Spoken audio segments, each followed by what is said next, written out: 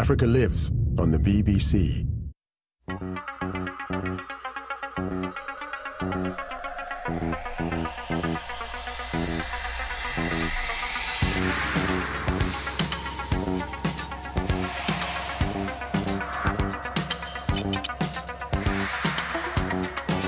After 12 manic weeks of bluffing, backstabbing, superstar egos and transatlantic rivalry, Live Aid Day finally dawned.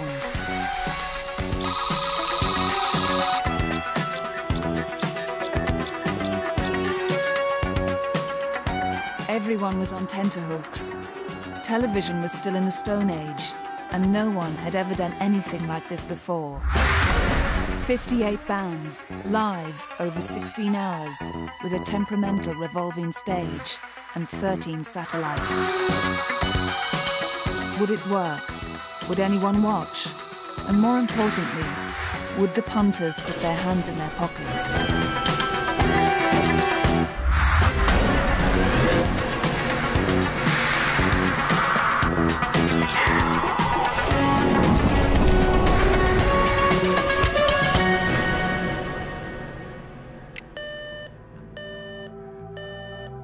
I didn't get much sleep.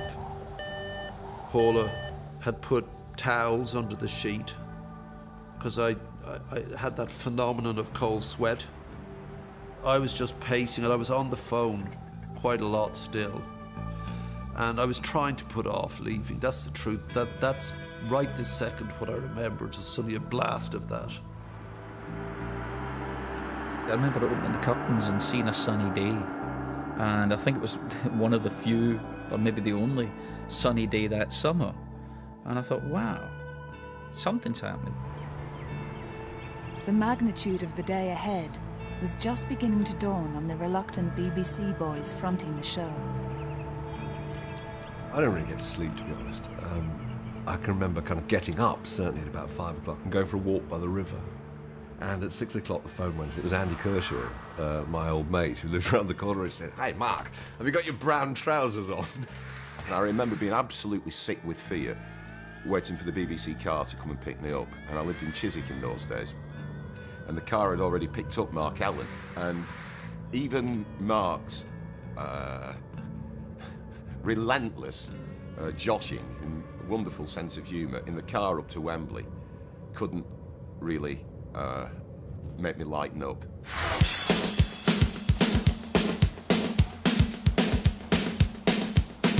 But nobody else wanted to miss out. Even Live Aid's toughest press critic, the NME, sent a solitary hack. Yeah, I remember getting the tube train up to North London, and of course all the carriages were packed with people going to Live Aid, and it struck me this wasn't a typical concert-going audience of the kind that I was used to from the 70s and the 80s. This wasn't a rock audience as such. This really was Middle England. Shorts and t-shirt and big bags full of drinks and sandwiches, just in case we died of starvation in London. Yeah, definitely 2 litres of weak orange squash. I vividly remember that, with a handball. Everybody was nice. Nobody was going to be horrible to each other. You could just feel that. Everybody was smiling. You know, everybody was just terribly excited.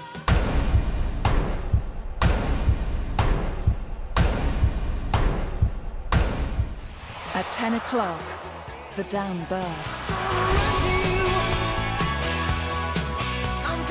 And Ali just went, "Run!" We all ran across Wembley Stadium. It was awesome. It was absolutely awesome just to get in there and see all the stage set up, and just a fantastic feeling. While the fans staked out their turf, just across the river, a massive airlift was getting underway. JCB3, how many persons on board and you're fine?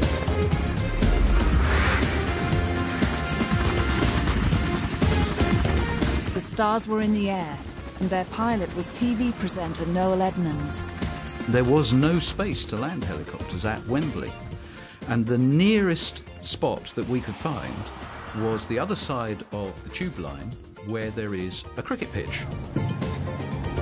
The first point of contact pointed out to us there was a very important cricket match on that day. And we said, well, it's Live Aid. The world is watching. This is the only place that we can land. He said, but it's a very important cricket match we've got. This could only happen in this country. So all these guys in their whites, you know, sort of ready at the bat. Next thing you know, it was up with the stumps, this, in they ran, blah, blah, blah. Out came Bono, in a car, Range Rover off, back in the stumps. Where were we? You know, back on. I got there in a helicopter, yes, from my house in Windsor. Because not being grand or anything like that, because I just thought the fucking traffic would be a nightmare. Elton was going through a particularly interesting period in the follicle department.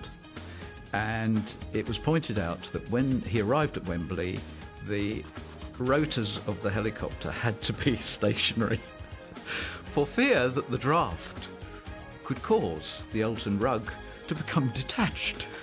He was very worried about his wig. However, on the day, what he should have been concerned about was his garden. I wasn't too happy because we just planted some things at the garden and the helicopter took off and more or less destroyed everything that we'd done in that summer trying to plant the things that we did. And the words that came out of Elton's mouth were just, "My fucking begonias, I've just had them done."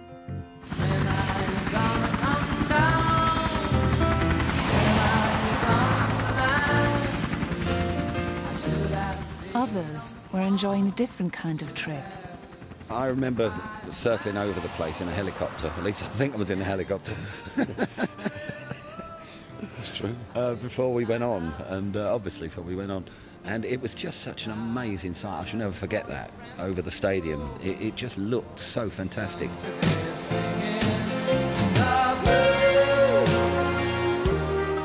It was like looking down into a sea of mullets. I think I even had one myself back then. They were very popular.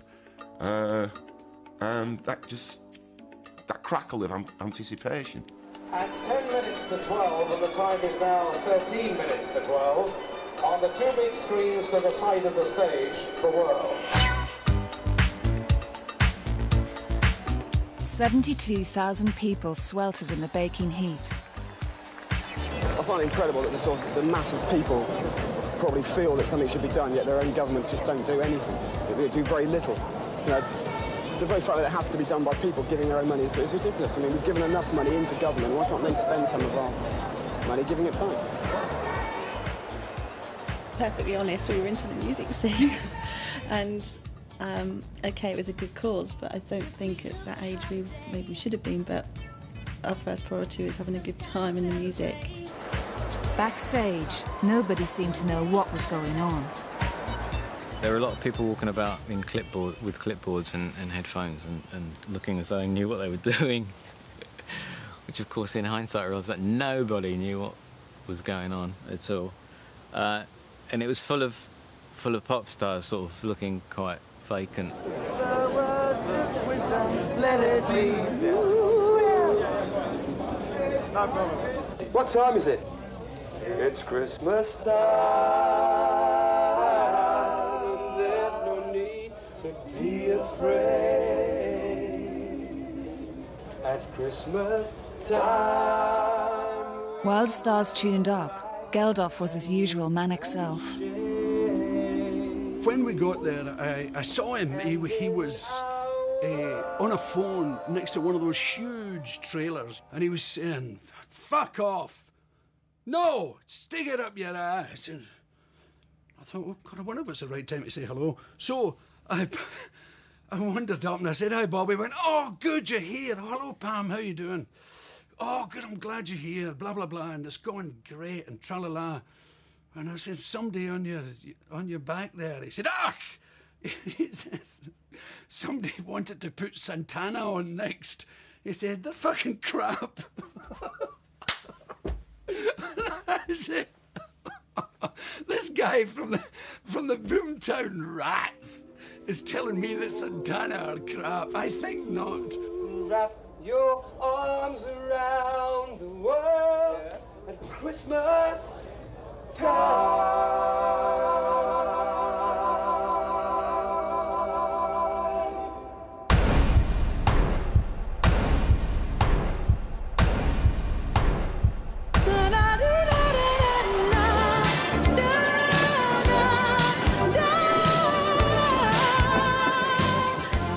With all the chaos backstage, the production crew forgot all about the imminent arrival of the royal couple. It was a mad rush to hit the phones. You got to come early. Why do I come early? I'm on at 6 o'clock, 7 o'clock at night. Amazingly, everyone came. Rock stars don't get up, do they? But no, if you see the footage, everyone's there.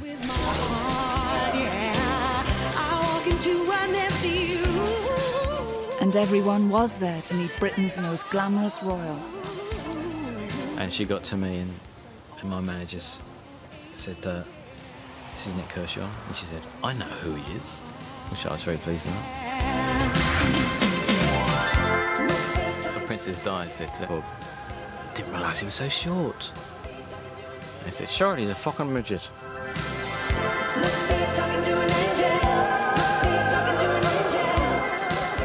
She was completely flirtatious, actually. She was a real sort of, you know, and I'm sure she said something of sort of slightly naughty extract. I seem to remember it was something to do with underwear or suspenders or something a little fruity.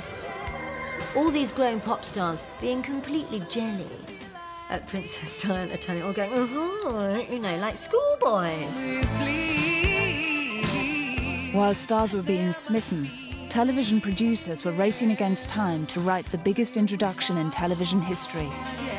With seconds to go, I got a little voice in my earpiece saying, the royal party are not going on stage, they're going straight to the royal box. So you will have to do the opening. Oh, will we? He dictated to me with my hands, you know, and I wrote out these words. It's 12 noon in London, 7 a.m. in Philadelphia. Read it to myself a couple of times quietly, gave a bit of voice lever on the microphone, and before you knew it, it was 30 seconds, good luck. And he started to read it, and he'd read the first 2 or 3 words when suddenly they switched the PA on in the stadium. It's 12 noon, and then it goes, it's 12 noon! It's 12 noon in London, 7 a.m. in Philadelphia. And around the world, it's time for Live Aid. And then there was this extraordinary moment where Richard and I just embraced each other and cried. We were both quite overcome. It was just kind of, it started, we're all right.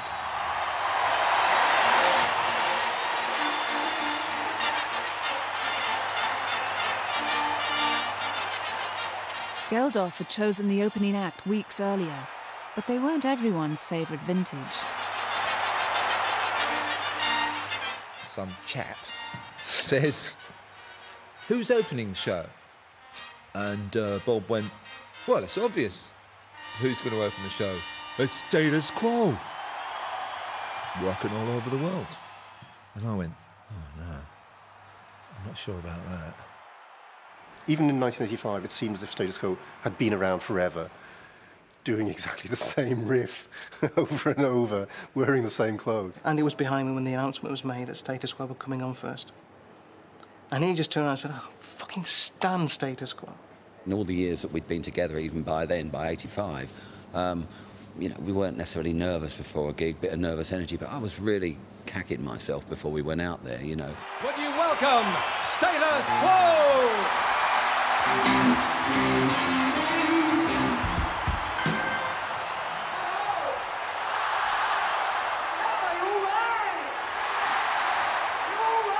Looking at the crowds just before they started the opening bars, you know, the hairs on the back of the neck were standing up. And I was standing there with Tony Hadley, who's about 7'3", isn't he? And you could hear in your headphones 5, 4, 3, 2, 1. Down, down, down, down, down, down, down, down.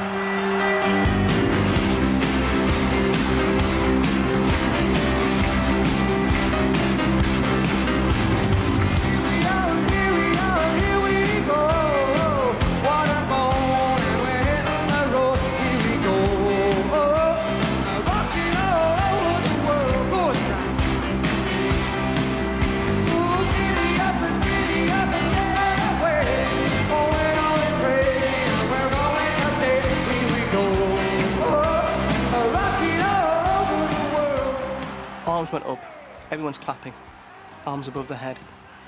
I look behind me, and there's Andy. You fucking hypocrite.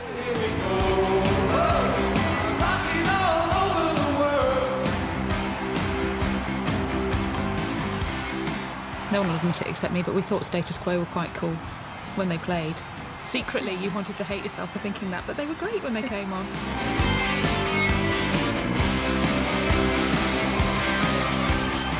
And Tony Hadley, I just looked up at him, he looked down at me, and we both burst into tears.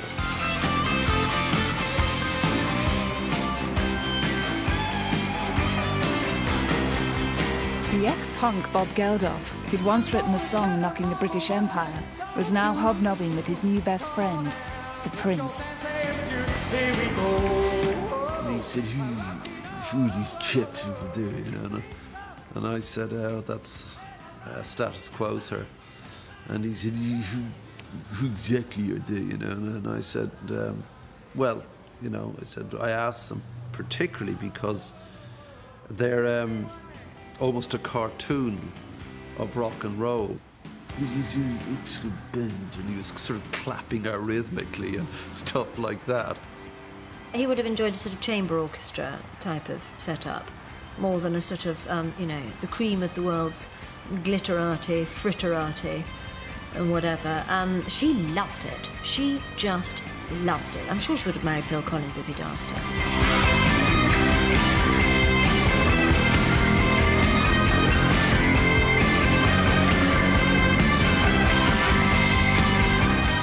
For us to open it, that doesn't bother us at all. Fantastic. Best spot. Sod closing it, can you imagine?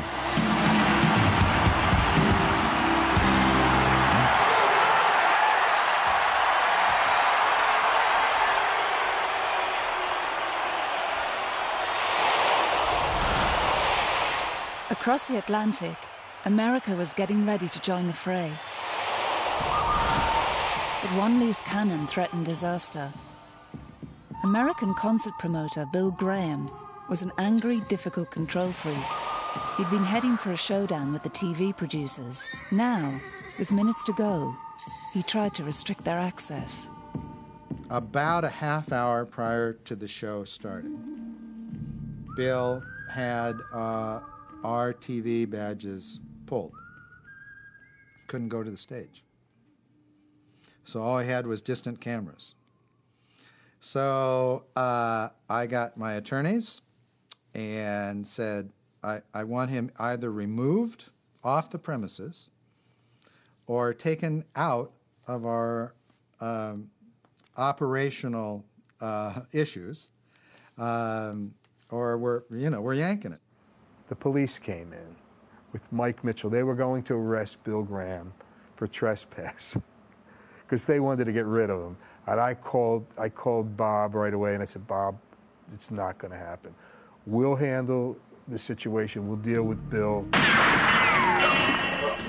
And we finally got everybody to leave. Everybody calmed down. A deal was struck. The promoter was banished to the stage area, but he was still looking for trouble. We had not only been asked to build not only a small reproduction, but a 500-seat Hard Rock Cafe backstage next to the artist area. And Mr. Graham came rolling in there a couple of hours before the whole concert. He had not been over there. Who in the fuck authorized this? That's what he said. And actually, it was him.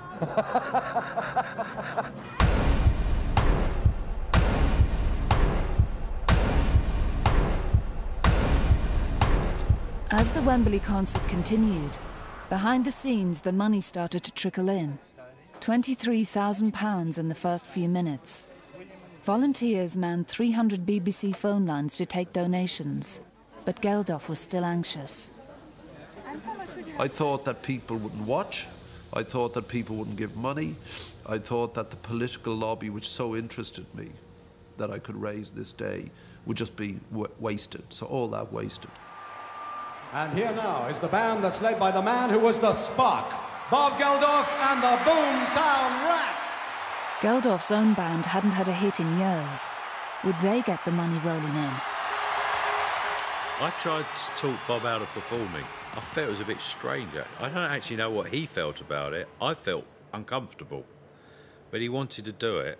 And indeed, you could argue that had anybody else organised this, the Boomtown Rats would not have got a 15-minute slot at Live Aid. Thanks for coming. They were very nervous and very self-conscious and probably felt a little bit rusty and out of their depth. But the fact was everyone did want to see Bob Geldof. In fact, I would say on the day, he was as big as anyone else. People really wanted to see the man who'd made it all happen. The silicon chip inside her head gets switched to overload. And nobody's gonna go to school today. She's gonna make them stay at home. And Daddy doesn't understand it. He always said she was good as gold. His mind wasn't on it that much, but once he went on stage, he was back in the band, and so for 10 or 15 minutes he was back in the Boomtown Rats and he was playing a gig, and that was great. And all the playing stopped in the playground now. She wants He stopped 2/3 of the way through the song. The lesson today is how to die. we've been learning, and the lesson today is how to die.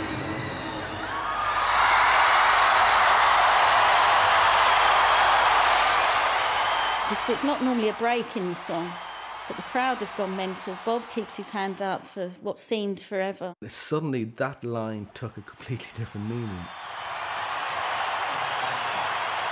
And the bullhorn crackles and the captain tackles with the problems in the house of wine.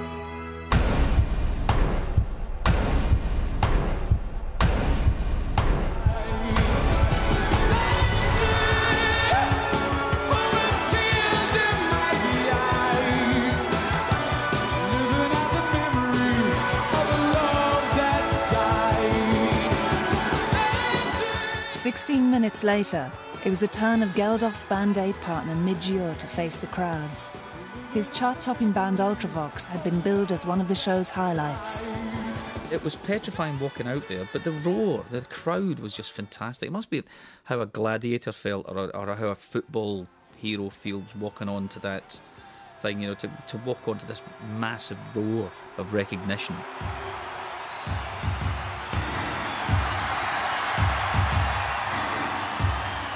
The rest of it just disappeared. I would argue the toss now that we weren't on stage for 18 minutes.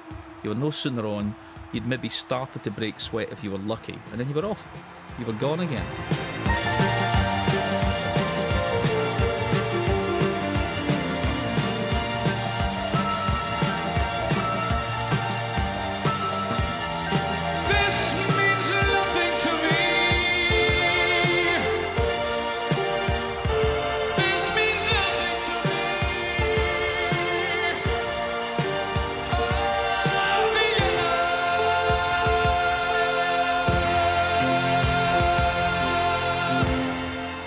Ultravox should have played earlier, at 12:47, but after a last-minute change to the running order, they were swapped with the Boomtown Rats.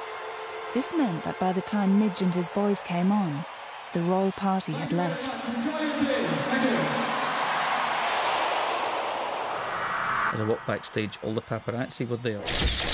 And they said, well, how'd you feel being shafted by Bob? And I said, what do you mean? He said, well, you were swapped round with the Boomtown Rats so that he could perform for the Royals. I said, nah. Yeah. The Prince and Princess of Wales had agreed to stay for a couple of hours, and so there was a bit of jockeying for position, and it was felt that it was right for Bob to, if he was going to perform within that period in front of them. Someone who was organising the technical side of things came up to me and said, oh, there's a problem, Adamant's equipment, do you mind if the Rats go on before you? I said, no, don't care, doesn't matter.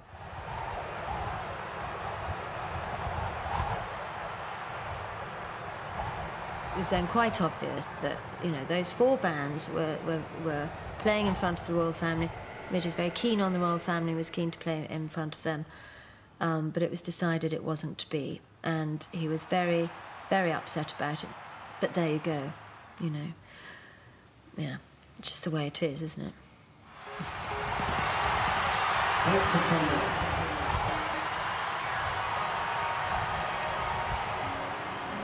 It actually wasn't my decision. Probably Bob's decision, really, to decide that he wanted to be on at that point. Oh, bastard. It probably was Bob, yeah. Well, I thought I've given him the benefit of the doubt and said, well, you know, I'm sure he knows nothing about it, and it was just a swap round. I didn't even know we'd been swapped, you know, on the day. I certainly wouldn't have requested that. I couldn't give a toss, just so long as we were on, you know. I insisted upon that. That's for bloody sure, you know.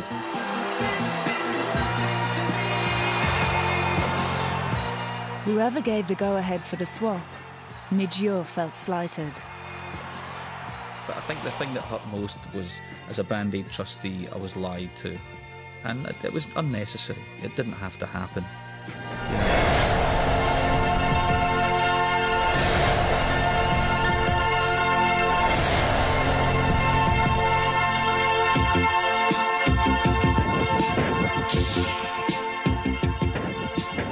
But the show had to go on. Some of the outfits were a bit over the top. Spandau Ballet looked like they'd borrowed their mum's blouses to play to 1.5 billion people. All right, world!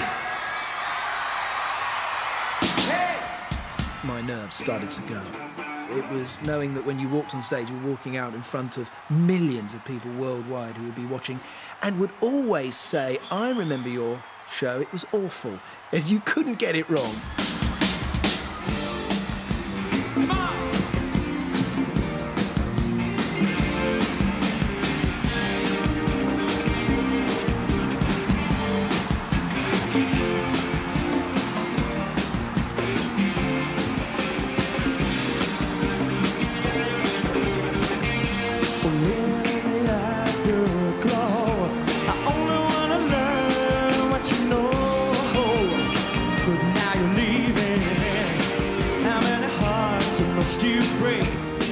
It was the first time as well that we'd played at Wembley Stadium, and for me it was like being in the FA Cup final. It was a dream come true, to be honest.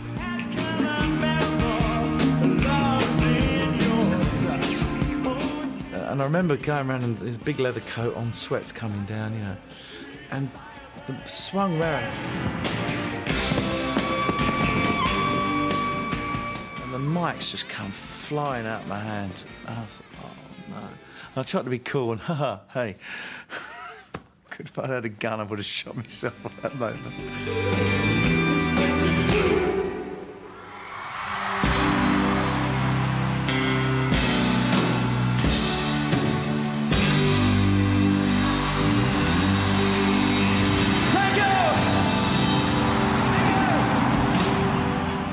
But there was no respite for the BBC team, marooned in the Wembley commentary box. Their lack of rehearsal was beginning to show. Andy, we're going to go straight down there, I think, because I think they've already started. I don't know what's going on. I haven't a clue. I think... There was mad panic throughout the whole day. What do we do now? Oh, I've no idea.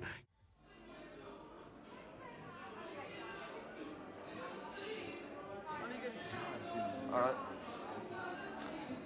Oh, sorry, I didn't realise I was on. I'm now joined by TV's... The heat was on, and it was getting hotter by the minute.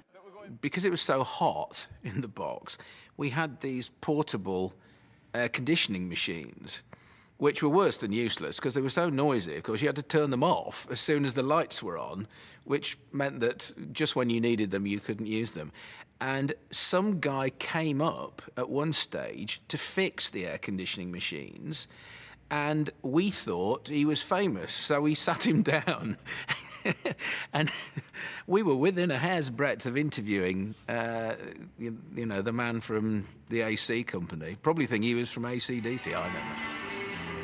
While mayhem ruled in the BBC box, the unstoppable global jukebox played on, with contributions now coming in from all over Europe. There's nothing you can sing that can't be sung. Hello, this is Vienna, Austria, a small country, but we are very happy. Hello, world. Hello, this is Hilversum in Holland. Hello from the JRT studio in Belgrade, Yugoslavia. We are happy and proud to be with you this morning, afternoon, or evening, as the case may be, and to deliver your message from Europe. One after the other, the cream of British music talent took to the revolving stage, which mercifully worked to plan.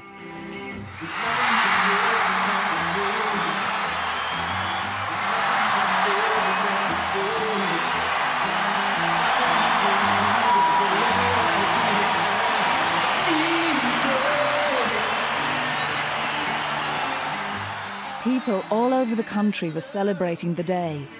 In a farmer's field in Cheshire, 5,000 locals gathered to watch on a giant screen. We hope to raise a fair bit of money, and we hope to achieve just a feeling of actually being able to do something. We had 2 mini coaches full of pensioners, all the pensioners in the village, and my Uncle Jim. And they all rolled up, they all came, you know. So do you like the music? Some of it, not all of it. I think the whole movement's inspired everybody, just everywhere. You know, the whole world, isn't it?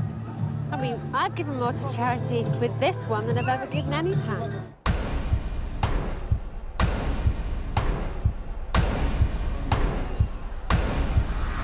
This is called Against All Odds.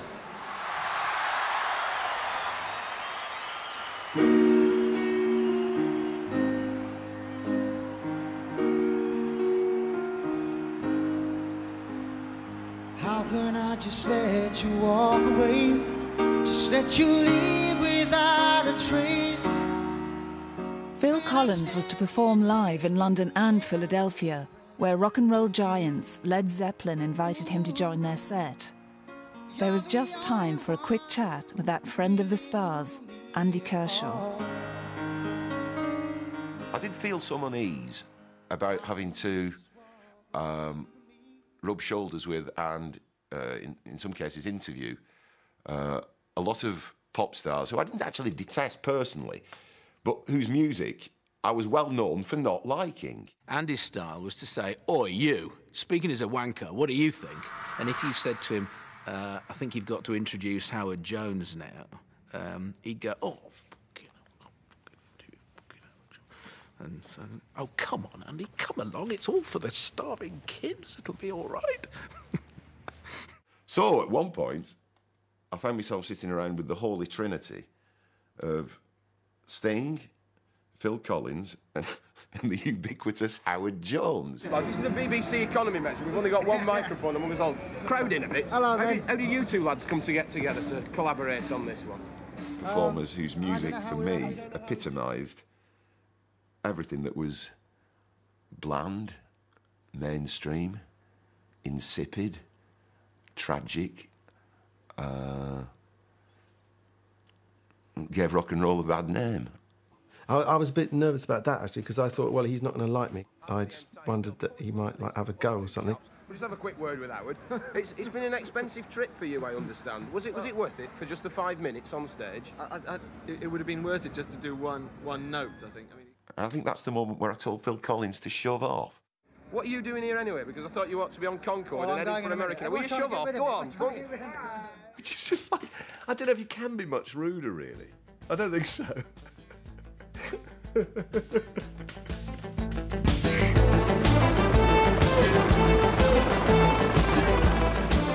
The race was on to get Collins to Heathrow in time for his transatlantic flight, courtesy of Concorde. Listen, whose idea was this whole trip, this Philadelphia idea? No idea. No, it was, we thought if it could be done, wouldn't it be good to do it? And then we went into the logistics. And I said, I'm not going to be the only one doing it, am I? Because it's a bit show-offy. And they said, no, there's going to be a few other people who are going to be doing it. But everyone blamed poor old Phil.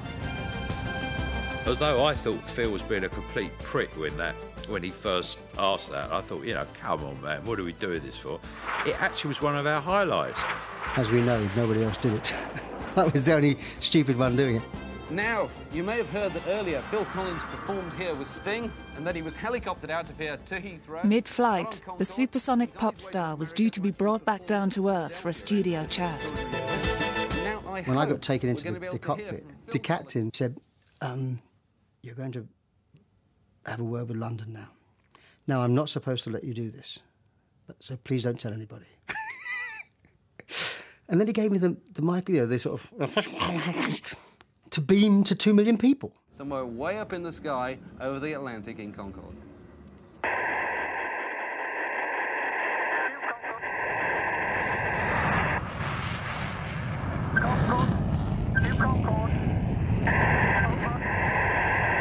I couldn't get anything.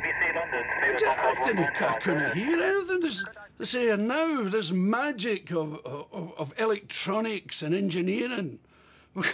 We're going to talk to Phil Collins.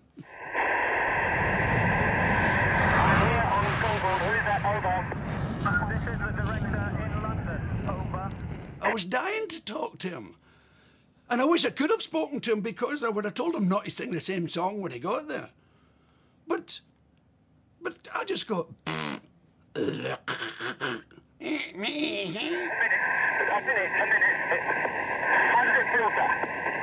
Very nice to be here. I'm in the cockpit here with these wonderful chaps. Why are you jumping, Phil? What must you did yours, really? What do you do? It goes on and it goes on, and we're all looking at each other on the ground going, they've got to pull this in a minute. But it kept going. I'm stunned. I'm absolutely flabbergasted. Apart from the fact that I didn't hear a word, I have to believe you. It came in your ear. But I don't know how those things... I don't know how regular telephones work, far less phone in an aeroplane. You got 2 cocoa tins and a bit of string, have you? Yes, I'm still there.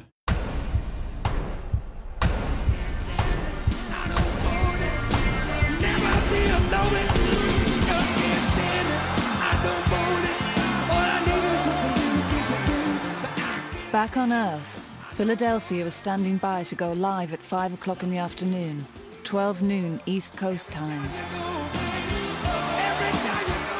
For one performer at Wembley, it was a particularly nail-biting experience. Just coming to terms with the fact that 100,000 people were going to see us. Then Bob made it even worse because he said, America's going to go live halfway through your act. So I'm going to be on the side. When you see me appear at the side of the stage, when you're in that number, I'm going to come on. So I thought, great. So now I'm panicking because I've never played a stadium. Panicking because somewhere during the show I'm going to be worldwide live, and I've got to keep one eye over this way for Bob. Wembley, will you please welcome America to Live Aid Day?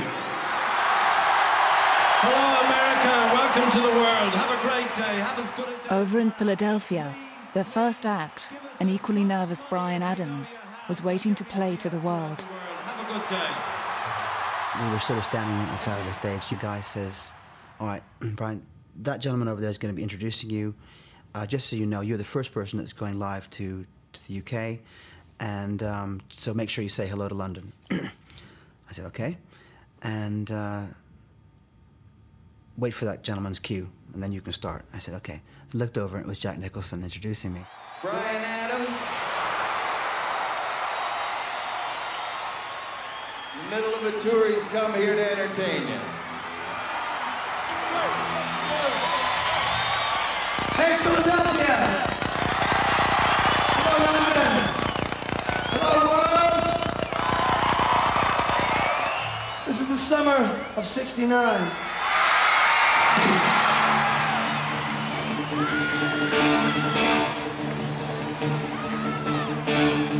I got my first real 6-string, bought it at the 5 and 10. Played till my fingers bled. Was the summer of '69. Me and some guys from school got a band and tried real hard. Jimmy quit, Jody got married. Should've known we never get far. But when I look back now, the summer seemed to last forever. And if I had a choice. From now on, viewers across the globe could follow the action as it switched between Wembley and Philadelphia. In Britain, millions tuned in to watch the first national live TV event since since the wedding of Prince Charles and Lady Di. Later in the afternoon, about tea time, I was sent back to TV Centre to do some video editing. And I was sitting in a car with all the windows open. It was such a hot day. And at no point from Wembley Stadium to Television Centre in Shepherd's Bush did we need to put a radio on. From the houses we drove past, you could just hear Live Aid. It was everywhere. And that was the moment, I think, that it's really struck me that culturally this was going to have a massive impact. And as I drove up, seeing all the windows open, it was one of those, like a Jubilee day. It was like a sort of big British celebration. You could hear it coming out of every window, every street you went down. So I ended up kind of staking out the television and saying, well, no one's coming near it because I'm just going to watch it right the way through. And I did. I just sat there and watched it right the way through on a brilliantly beautiful summer's day in South Wales.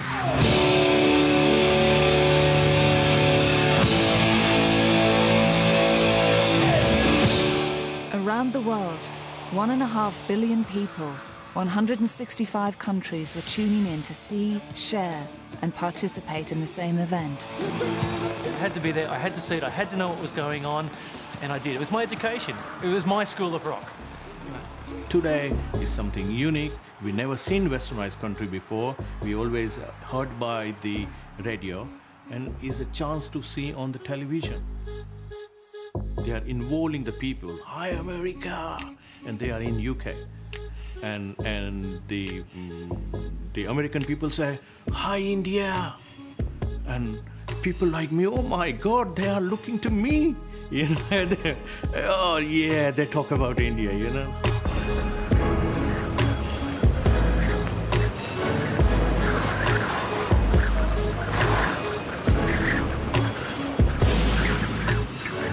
Live Aid was the first major demonstration of the potential for global satellite communications. Here the world was participating in an event. The Germans were participating, the Japanese were participating, we had the Russians, the Australians. We were bringing people together throughout the world. We were showing we were a global village. We are one humanity. Further groundbreaking moves were afoot. In 1985, the West and Russia were at the height of the Cold War. The threat of nuclear attack was never far away. To ignore the facts of history and the aggressive impulses of an evil empire, to simply call the arms race a giant misunderstanding, and thereby remove yourself from the struggle between right and wrong and good and evil. But for the first time, a TV concert was about to bring the Russians in from the chill.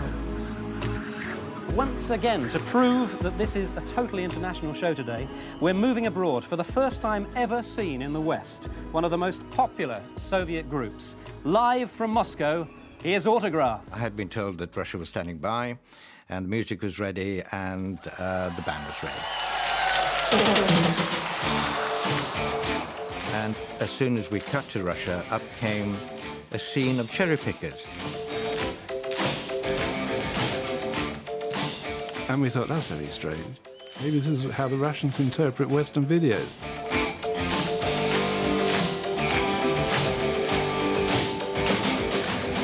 You start off thinking, I expect they know what they're doing, and, you know, in a minute somebody will come on and say, well, those very cherries that are being picked now are being bundled up and sent to Ethiopia. The cherry pickers continued to gather their harvest for 2 more baffling minutes, until a technician, deep in the bowels of Russian television, finally switched the feed. We were watching pictures from Bulgaria, a documentary about fruit picking, and getting the sound out of Russia with the band playing. So we had this weird period of time when nobody really knew what the hell was going on. Not for the first or the last time.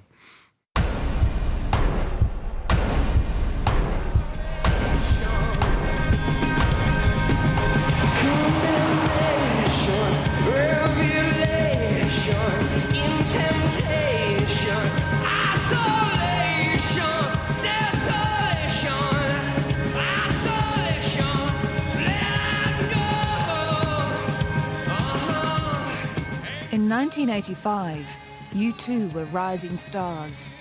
They hadn't yet cracked the international stage, But that didn't stop them from being difficult. Only the night before, they threatened to pull out. Would they come good on the day?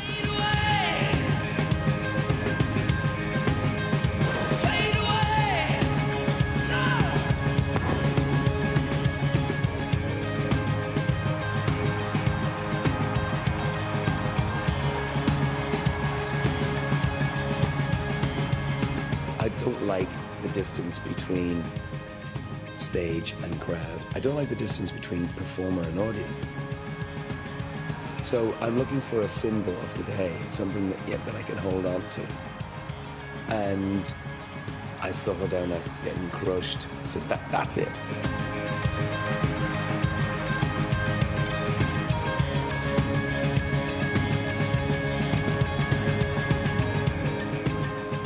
Never been good at distances. I don't think he realised that when she climbed down that there was like a 2-mile walk to go to the punters.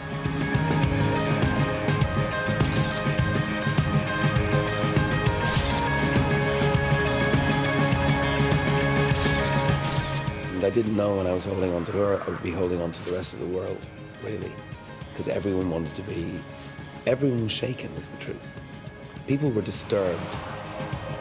They knew that this kind of wall that they had built up, that we had built up between the us and them, was coming down.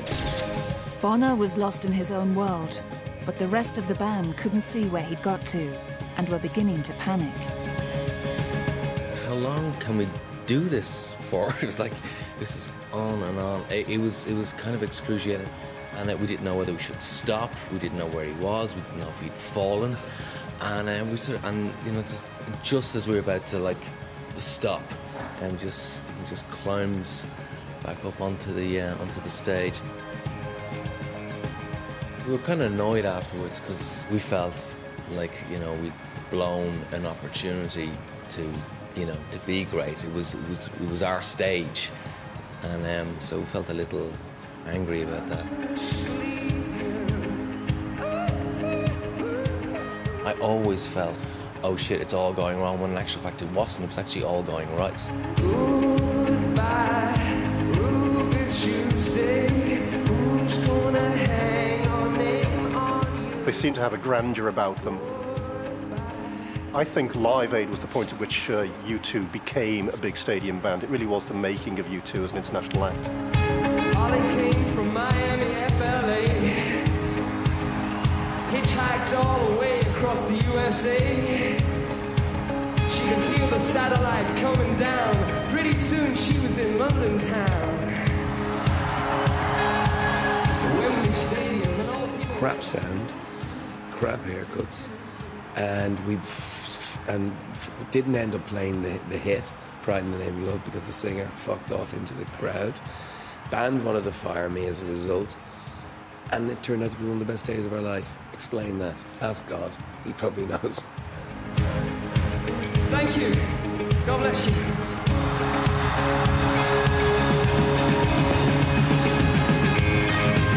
Bono wowed the crowd, but he didn't have quite the same effect on two female coppers working backstage. A photographer came up and he asked us, would we mind having our photo taken with this chap? We entered into the spirit of the thing, didn't we, Iris? And said, yes, we don't mind. And so he stood in between Iris and I, and he had a can of beer in his hand, and he gave us a kiss, and the photo was taken. And when I come around, I said, well, who was that? And he said, that's Bono. And I said, Bono who? And he said, U2. And I said, U2 what? We hadn't got a clue who it was.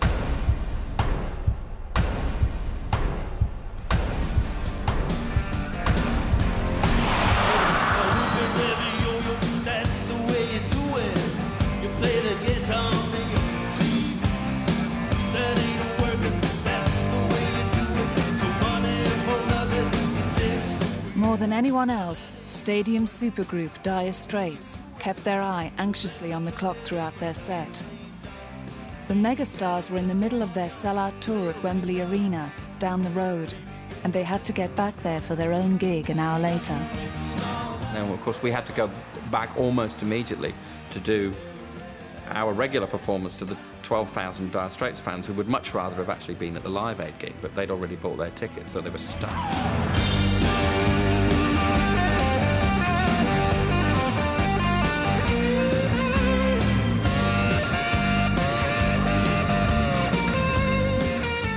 Getting away from the Wembley crowds wasn't as easy as getting in, but once again, two ladies in blue came to the rescue. Well, a chap came up, we were backstage, and he said to me, we're in dire straits, we need to get our stuff out quick. And I said, no problem. And we found the Wembley security, and I said, these blokes are in dire straits and they need to get out quick, they've got to be down at a venue. And he couldn't stop laughing, and he said, but they are dire straits, that's their name.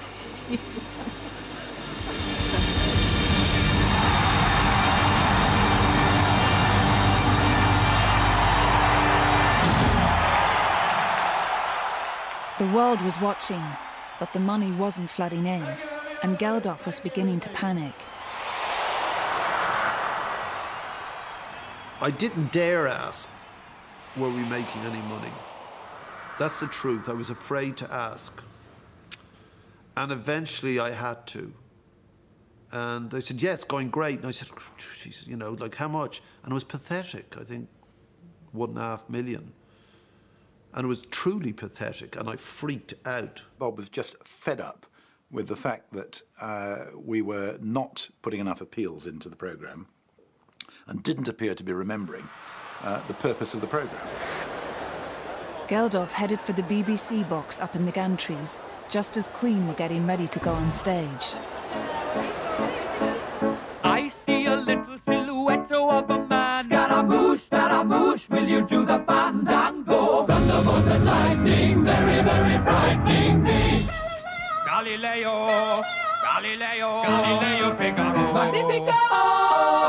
I'm just The flamboyant rockers had been massive in the 70s, but many now thought they were past it. For Live Aid, we were bored, I think. We were quite... We'd had a long, fairly long career by then. And I think we were in a bit of a trough. Queen had played at Sun City in South Africa during the apartheid era. I think that anybody that has played there, I don't want to... Actually, I won't mention names. Rod Stewart and Queen and people like that have played there. They're jerks for doing it, and they were more than aware of what they were doing, and I think that they should be called out for it. And for them, subsequently to appear at Live Aid as the benefactors of Africa, struck some people as being hypocritical. It's interesting that they were the most nervous backstage. They were the most, they'd been arguing, they'd fallen out. They thought Queen didn't matter anymore. Anyway, it gives us enormous pleasure to introduce the next combo, who are Her Majesty, Queen! I do remember, I think we were quite tense before we went on. Just hoping it was all going to work, you know, that the equipment wouldn't break down.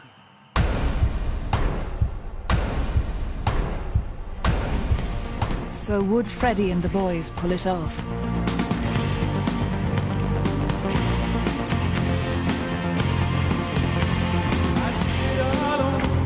And what you're like, my only friend, through teenage life. Everything I had to know, I heard it on my radio.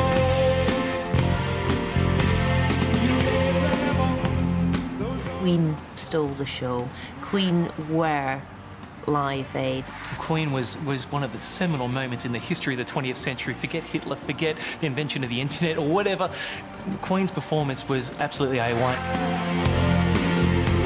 So don't become some background noise, a backdrop wall, the girls and boys. It's Queen's Day, I think. Yeah. They just stole the show. Best thing there. Fantastic. Gobshites. On his way to berate the BBC, Geldof stopped in his tracks. When I was walking along the top And I looked out, and they started, and I saw the Radio Gaga. Just thought, this is extraordinary. Radio Goo-Goo, Radio Gaga, all we hear is Radio Gaga. This was pop history in the making. Radio Gaga, all we hear is Radio Gaga, Radio Gaga. Every single person in that whole place was clapping along to Radio Gaga and singing along. I thought, fantastic. I wish we had a song like that.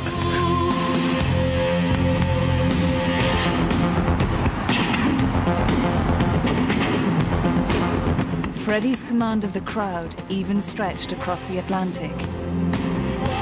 But looking out onto the audience, 90,000 Philadelphians, you know, on cue with a television screen, I just thought that was powerful, really powerful. And yeah, that brought us together. That was the one moment I thought, we don't have to be in London, we're here and we're part of it.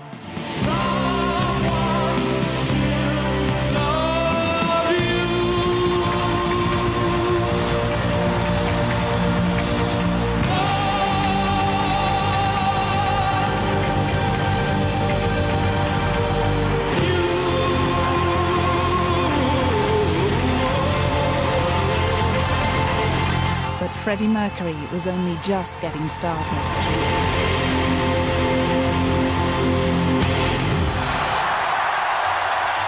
I can't tell you what it feels like to be on a stage like that, in that situation where you have no control. And, you know, there is an infinite space underneath your feet if you fall, you know. It would be appalling if you really screw up, you know. And Freddie just thinks, oh, what the hell, you know, hey-oh.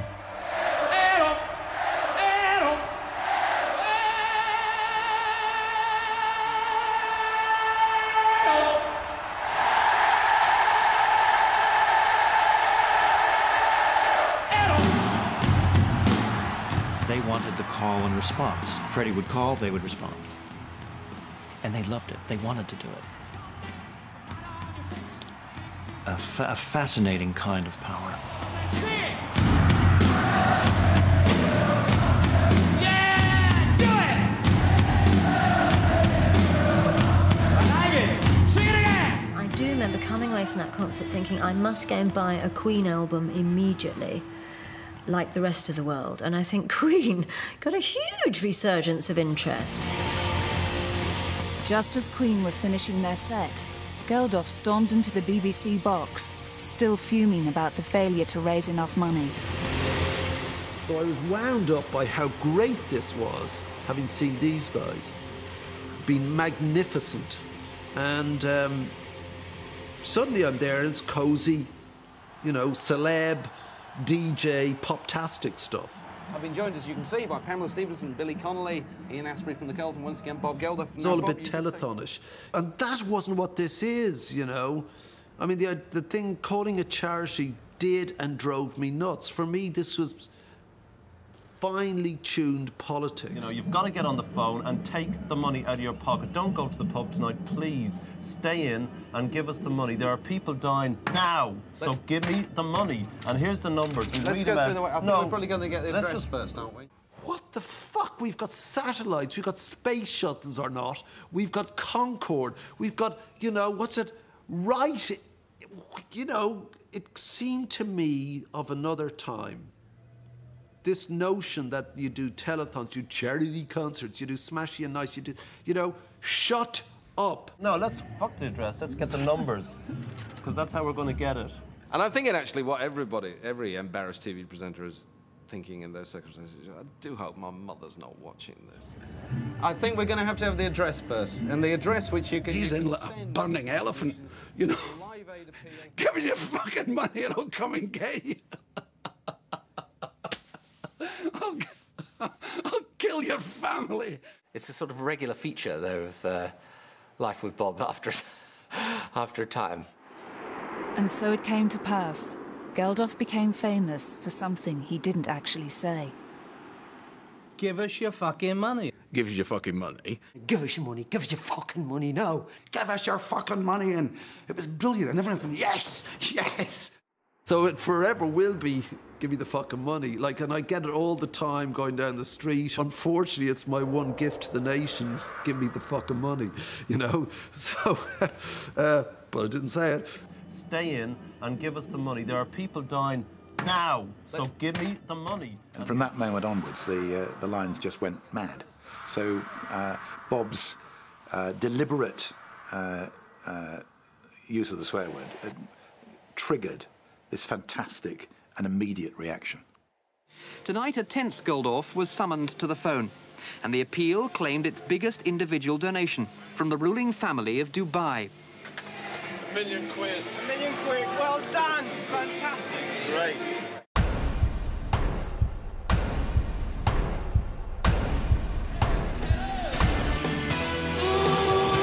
While Geldof's language shocked punters into parting with their cash, in Philadelphia, promoter Bill Graham was still on the prowl. Won't you come see about me? I'll be alone. Simple minds were overrunning, and Graham resorted to his usual star-handling tactics. Bill at that point has got me almost in a headlock. Bruce, you told me these guys have this song will last 4 minutes or 3 minutes or whatever. I said, well, Bill, what do you want to do? Go and stop them. There's a billion people watching the telly. I mean, look, I'll tell them to cut the set to 2 songs. Right. La, la, la, la, la, la, la, la, la, la. I get up behind Mel Gaynor on drums and say, we'll need to cut it after this. And so the word somehow or other gets to Jim as he's finishing the second song. Tumultuous applause, great reception. And of course, somehow or other, they've caught up on time. Thank you very much.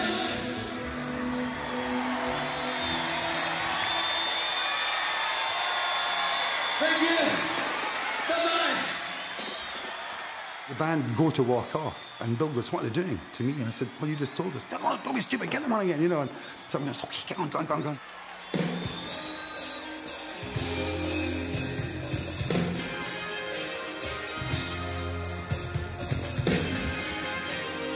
This is called Promise You a Miracle.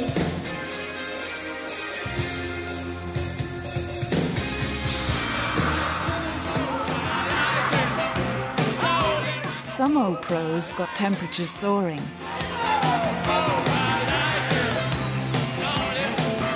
But other young Turks didn't quite hit the right note.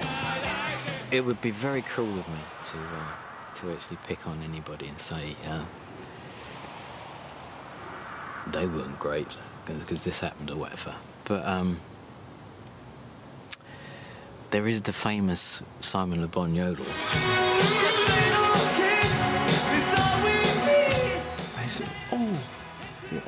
All the times to go and do that. At the time, I was mortified. Absolutely mortified. We'd been rehearsing for 2 days, and I'd given myself a bit of a sore throat doing that because we just hammered it. We've all done it, but, you know, don't do it in front of all those people, Simon. Please. And no one who was present would ever be able to forget a certain pop diva's behaviour backstage. Suddenly these minders came in and said, OK, everyone clear the area. And I was sitting with Jim Kerr chatting to him, and you know, we're from Glasgow. I went, no, why? And they went, just clear the area. I went, no, we're just not clearing the area. And in came Madonna, and Madonna wanted to use the toilet. So she didn't want anywhere near her. So of course we just sat outside the portal going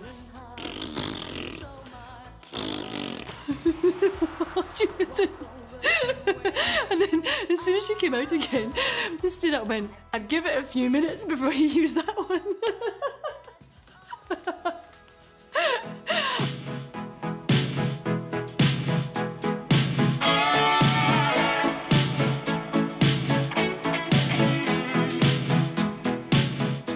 In London, another diva, emboldened by his stage performance, was honing his seduction skills. I want to break free. So when Freddie Mercury comes up to me and goes, hello, we've all agreed that we like you. And I went, oh, And he had me up against a wall, and Freddie was being really playful with me. And I walked off and I went, he's really very camp, isn't he? Somebody said, Queen.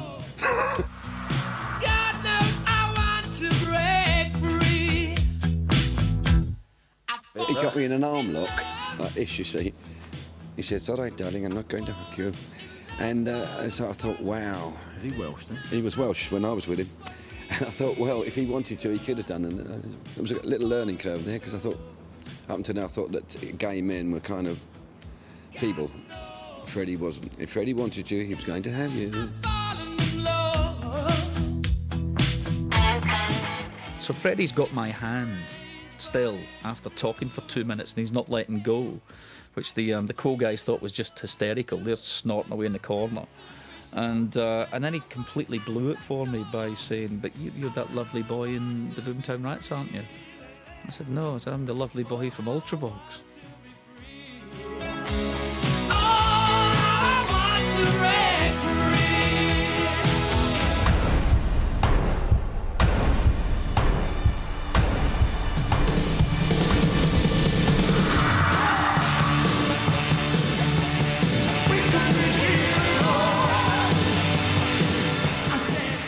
Back on stage, David Bowie had the crowd eating out of his hand.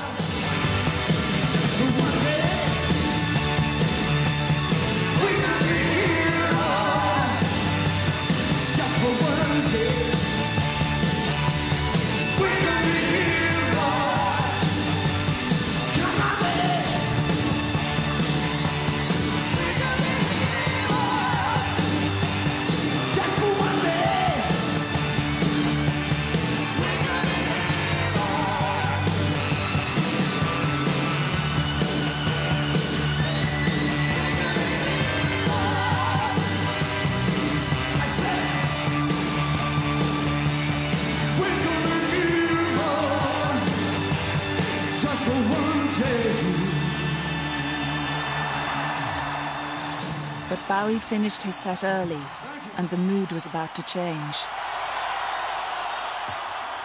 Bob asked me if there's any way that I could find a place to show this wonderful video that the cast had put their song to.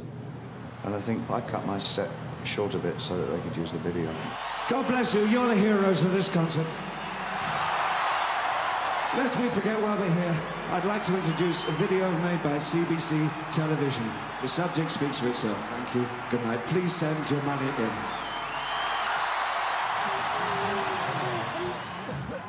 It was a moment the audience in the stadium and at home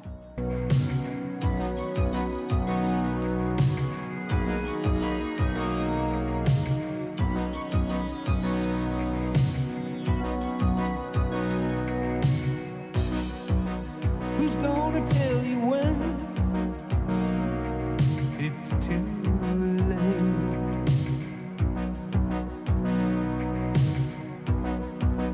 Who's gonna tell you things aren't so great?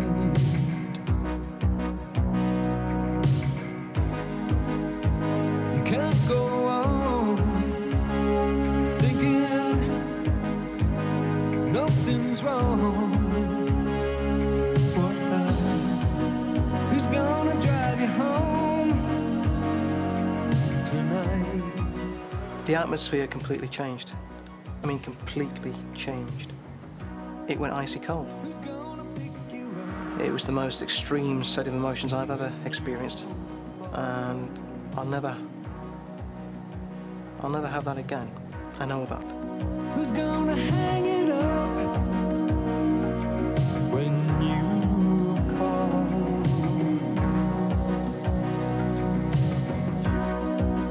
Who's gonna pay attention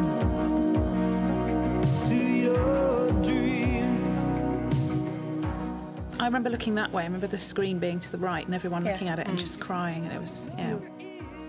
I remember the woman next to me hugging me. Yeah.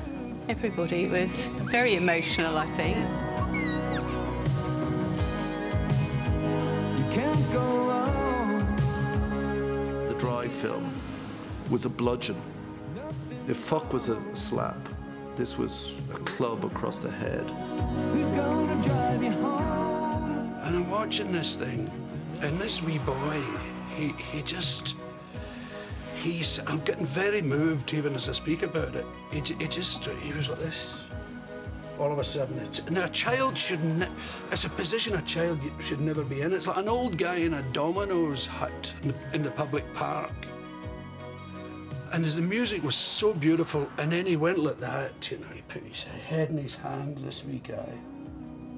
He's only a baby. He's only starting. He doesn't know what's going on. He did that, and I just couldn't. I wasn't in control of it. It just went. Nothing's wrong.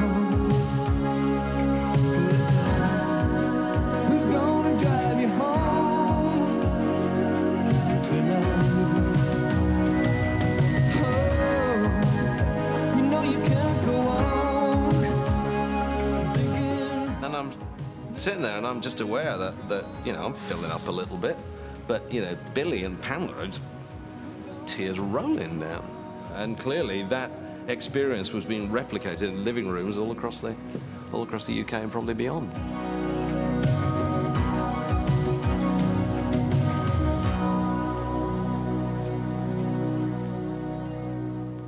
Well, it's pictures like that that started this whole thing off, and there's not really much you can say after seeing those. Makes music. The video was a revelation for one skeptic watching the concert at home in Hertfordshire. She was the Red Cross nurse in Ethiopia who had originally sparked Geldof's compassion. It suddenly dawned on me that actually they were fighting as hard as I was for Ethiopia. And I wanted to talk to them and apologise for my feelings back in December when I first heard Band Aid singing Do They Know It's Christmas, and I wanted to apologise to them and say, this is fantastic, you're marvellous, I'm sorry I had these bad thoughts.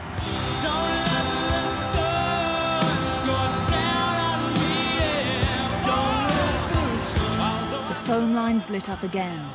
The money was now rolling in at £20,000 a minute.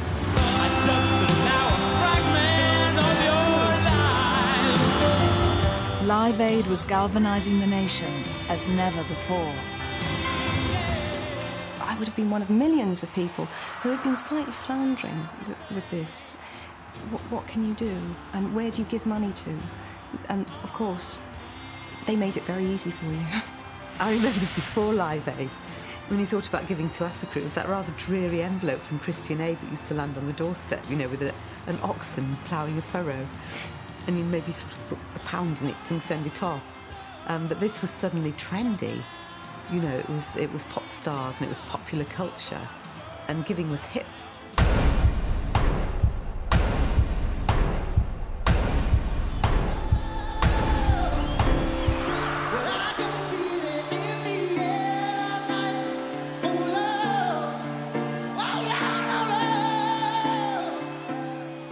Phil Collins made it onto the stage at Philadelphia with seconds to spare. It was a bridge to tie the two concerts together. He was about to realise his dream, playing live with Led Zeppelin, who reformed especially for Live Aid. Thank you very much. I'd like to introduce some friends of mine to you. Would you welcome Mr. Robert Plant, Mr. Jimmy Page, Mr. John Paul Jones, Mr. Tony Thompson, Mr. America, boy, they were huge. And this was like, Zeppelin, man, shit. You know, this was the second coming. Before the set, he went backstage to meet the band. But there's a strange thing that when the Zeppelin guys get together, there was this black cloud, you know. The whole atmosphere changed, darkness.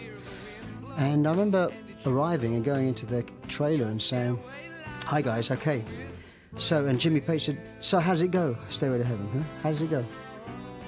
So I said, well, you know, I know this is where I come in and I go, da-da-da-dum, da-da-da-dum. He said, no. And I thought, okay. It was like I was being taken apart, in a very weird way.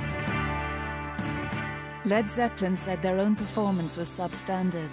and since then, they've blocked all attempts to broadcast it. They were in a funny mood during it. And Jimmy was dribbling everywhere, and Robert's voice wasn't sung in. There's quite a lot of me when I my hands go up in the air not playing.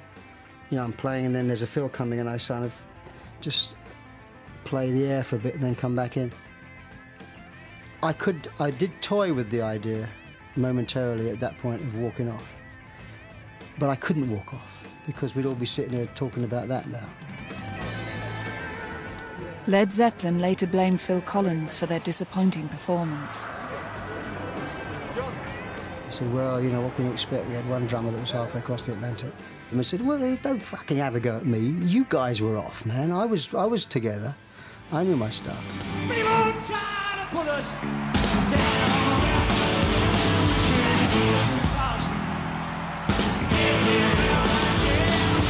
Things they do look awful cold. So I die before again. Back at Wembley, another rock and roll giant was about to fall victim, this time to the BBC's technical gremlins. Why don't you all?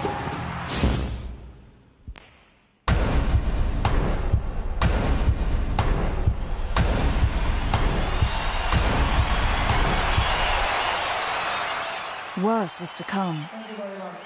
After weeks of schmoozing and ego massaging, pop legend Paul McCartney had finally agreed to take part.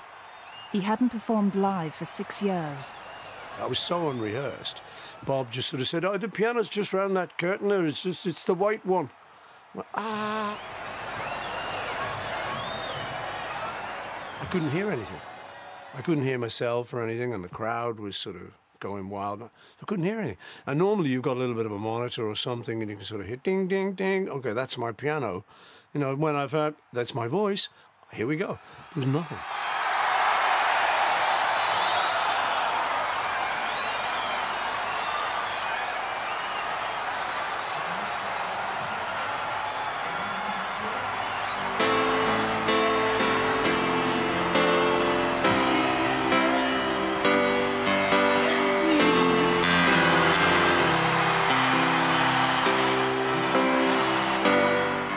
At home got some sound, but in the stadium, they could hear nothing. And I'm thinking, oh, I'm the guy that told him, you know, about nuts and bolts and tickety-boo. I can't hear him. I showed him a picture of the sound system, and they can't hear him.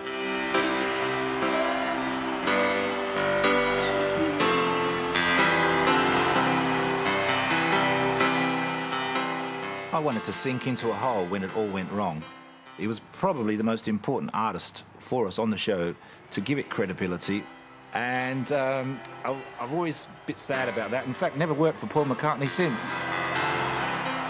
Paul McCartney was singing to himself for nearly 2 minutes before the sound engineers finally switched on his mic.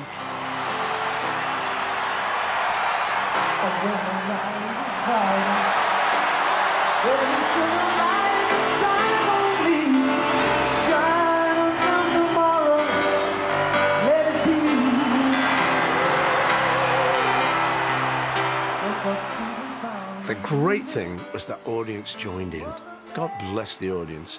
They joined in and saved the day, you know, and I said, it was all like, okay. Okay, now you.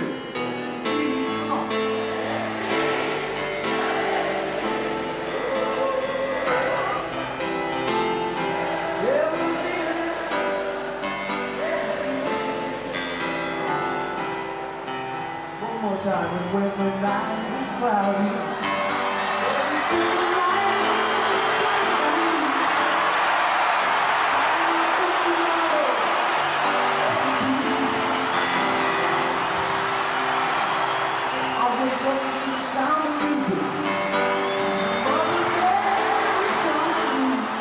I remember having to share, to my eternal shame, having to share a microphone with David Bowie and then seeing later that I'd hogged it.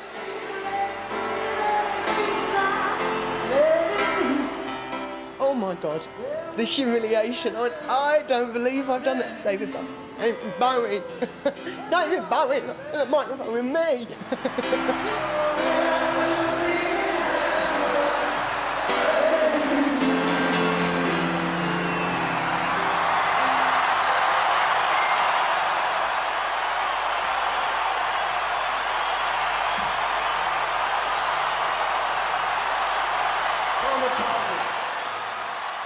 the stars trooped on stage for the sing-along that everybody had been waiting for.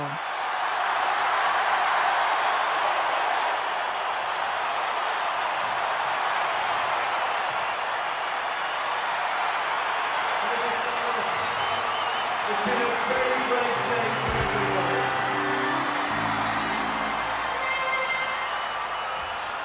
I think you know the next song. It might be a bit of a cock-up, but if you're going to cock it up, you may as well do it with 2 billion people watching you. So let's cock it up together. Goodbye, Philadelphia. Goodbye, America. We hope you have a good rest of the day. David's going to start this. You ready, guys?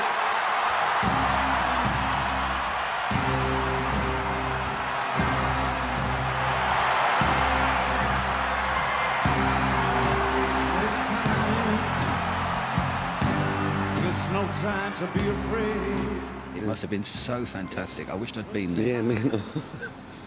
Because I've seen the footage back. I'm swaying away at the back there, lovely. Singing away like a pub singer, pint in one hand, lovely. And I know. It wasn't it?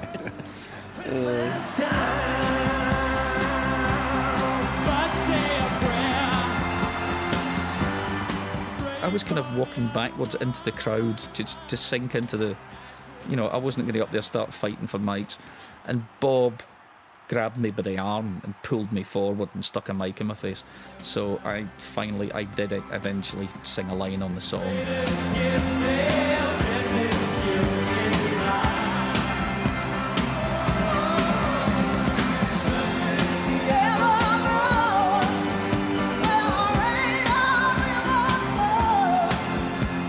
George Michael grabbed a mic and said, "Sing." Thanks.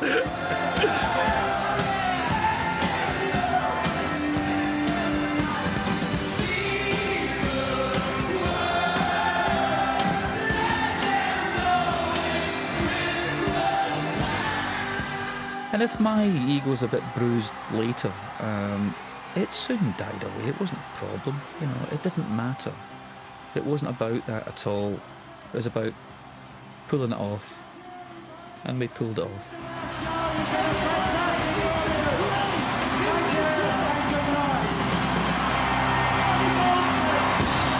We're back to Philadelphia now. Thank you very much for coming. Please leave the stadium slowly and quietly. It's been the most fantastic day. Thank you, thank you. Over to you, Philadelphia.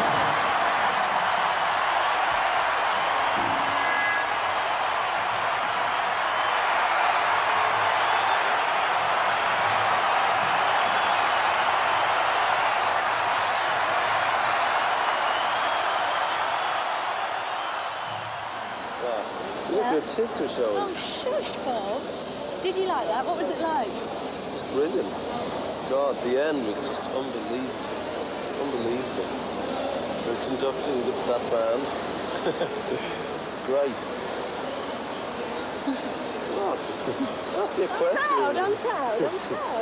Yeah, brilliant. Staggering. Ho hum.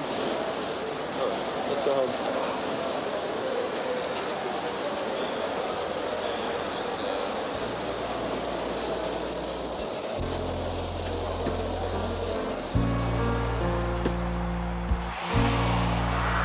Just a perfect day. Drink sangria in the park.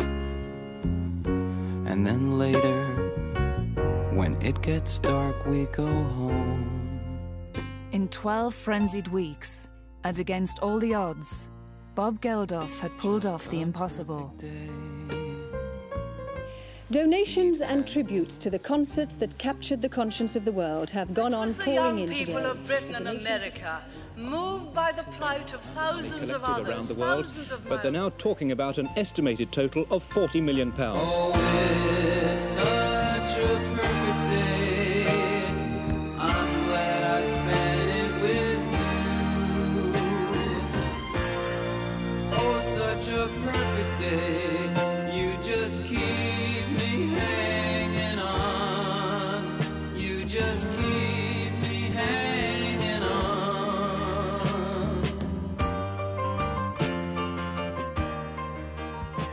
The donations were far bigger than anyone could have hoped. More than £50 million for the starving of Africa. And it was a day that no one who lived through it would ever forget. It was one of those moments, and there aren't many of those in life, that everyone has got a common experience of it. Everyone remembers where they were. Everyone remembers what they felt about it. It was one of those little pegs you hang all your other memories on. You're going to reap just what you sow. Live Aid changed forever the attitude of people who thought nothing could be done about something enormous.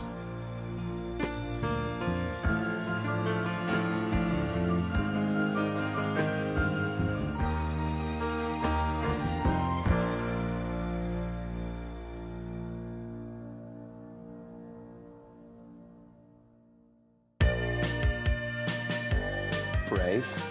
Bollocks. Brash. Big-headed twat. And bullying. Cantankerous. Either cunt. Can't. Difficult. A fucking lunatic. Fucking great. Gift of gab. He's a good man. He's irascible. Indignant. Intimidating. He's outrageous. Irish scruffy wanker. Passionate. Pain in arse. Superb human being. Stubborn. And rude. This is a day your life will surely change. This is a day. The combination of him being a horrible stroppy bastard, being incredibly aggressive and forceful, having an enormous initiative and drive actually were the things that made this happen. Because if you'd been rather nice and quiet and, you know, self-effacing and self-deprecating, you couldn't possibly have put such an enormous project together. Bob likes his position of power, and he uses it pretty well, but he can bully at the same time.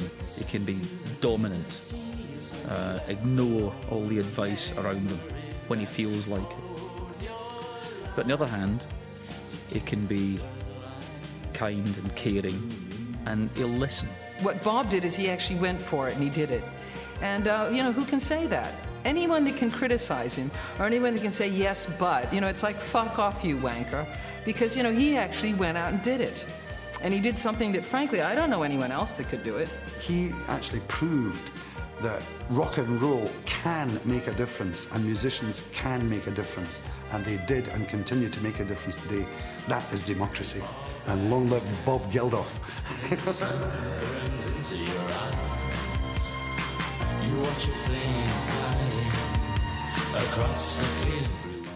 And Radio 2 marks the 20th anniversary of Live Aid with an inspirational look back on the day that rocked the world. That's Tuesday night, 8:30, BBC Radio 2.